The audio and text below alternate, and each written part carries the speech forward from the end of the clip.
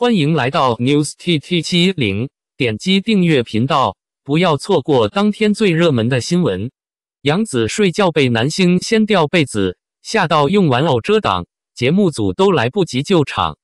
说起杨紫，大家都知道她和很多异性朋友最后都成为了哥们，这也是说明她在圈子里人缘有多么的好。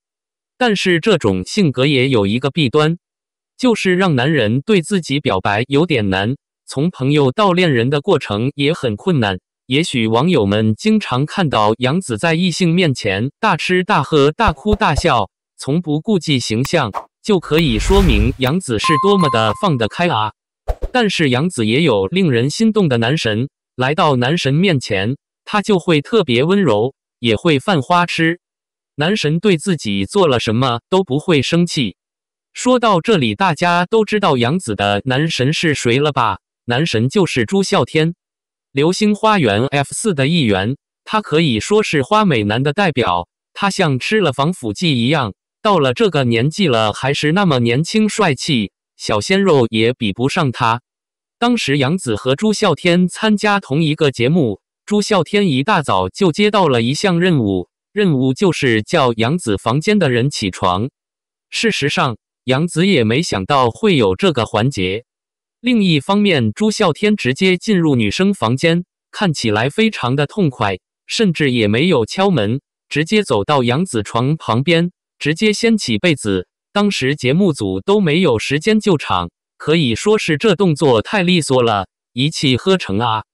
看到这一幕，网友也都尴尬了。和杨紫一起睡觉的伙伴意识到自己的被子被掀了，也是瞬间就慌了，马上就转身开始整理自己的睡衣，场面也是一度失控。而杨紫用与自己相伴的玩偶遮住自己的身体，可以说是瞬间尴尬啊，显得非常弱小的样子，网友都觉得很可怜。但是杨紫振作精神后，得知进入自己房间的人是朱孝天后，杨紫也是瞬间露出了花痴的表情，看起来也是很可爱的样子。原来杨紫也有这样的一面，虽然杨紫没说啥，但是小编还是觉得玩笑不要开得太大，毕竟还是小姑娘。肖战商业价值好到爆，老朋友官宣升级，新代言物料图曝光。近日的肖战可以说热度和话题不断，而且很多是处于被黑的状态，从过去的综艺清环曝光，到献礼剧被删和最近的肖战肖像合法维权案，在不和谐声音的夸大控制风向下，肖战躺枪的频率极高。话说，被黑过后必定有新惊喜，毕竟阳光总在风雨后嘛。肖战近日的商业价值可谓是好到爆，不管黑粉们如何作业，根本就起到没有多大的效果。老朋友品牌升级正式官宣。9月19日，肖战的老朋友百威卡点官宣，肖战成为百威品牌的梦想代言人，燃起新篇章。文案可谓是相当用心。梦想会变吗？梦想会带来蜕变，用心筑梦，炽烈逐梦，他始终坚守初心。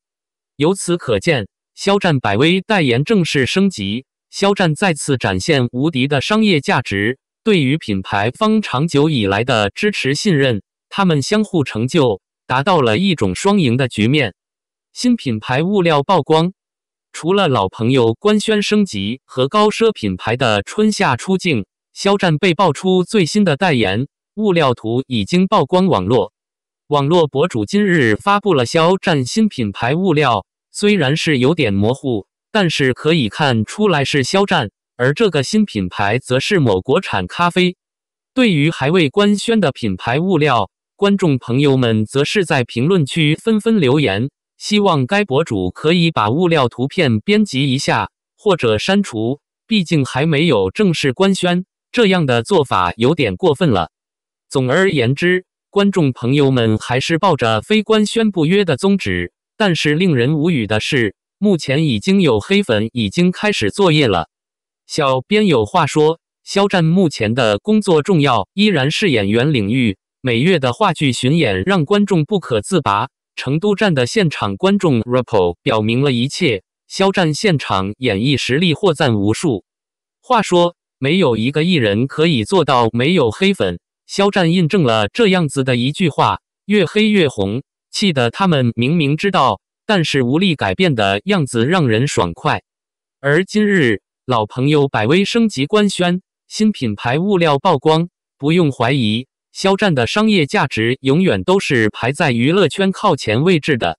至于肖战能够达到何种高度，就让时间来见证吧。最后祝福话剧巡演顺利，新品牌快点官宣。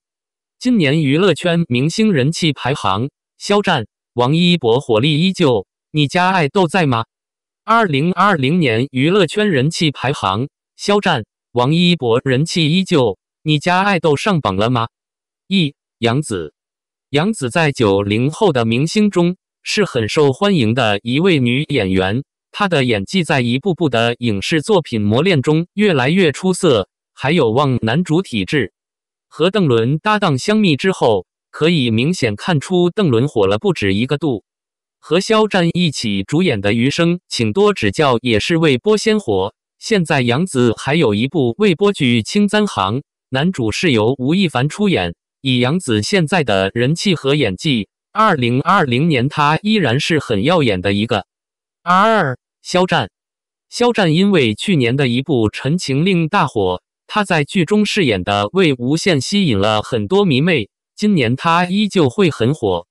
肖战还有3部待播的作品，一部是和杨紫主演的《余生，请多指教》，另2部是《斗罗大陆》和与李沁主演的《狼殿下》。任嘉伦。大唐荣耀中的李处让任嘉伦了很多关注，之前热播的《锦衣之下》更是让更多的粉丝发现他的潜质。今年任嘉伦的未播作品有《不说再见》，和他合作的女演员是张钧甯，还有一部《秋蝉》是和李曼等人合作的，也还有一部《蓝焰突击》等待播出。任嘉伦的演艺道路是靠稳扎稳打而来的，无论是综艺感还是演技，都可以看到任嘉伦的实力。王一博。自古装剧《陈情令》爆火之后，王一博的人气也是很旺的。他和赵丽颖合作的作品《有匪》也是一部未播先火剧。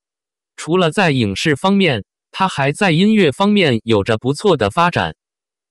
杨幂。杨幂在最近播出的《三生三世枕上书》中客串了白浅一角，虽然出场时间很短，但观众对她的呼声却很高。在今年，杨幂虽然只有2部待播剧，但观众对她的期待还是很高的。其中一部是电影《刺杀小说家》，另一部是和白宇搭档的医生类题材的作品《谢谢你医生》。杨幂在娱乐圈的流量不仅高，而且还非常稳定，所以她的剧热度必定不低。李沁。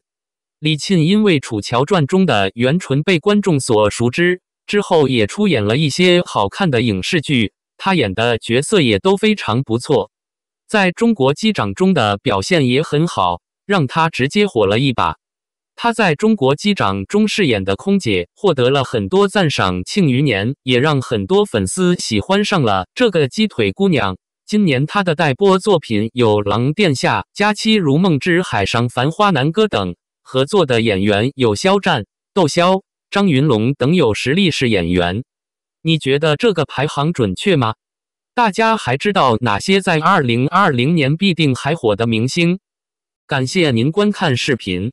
如果您觉得本时事通讯有用，请不要忘记点赞、评论和订阅。祝您生活愉快，充满活力。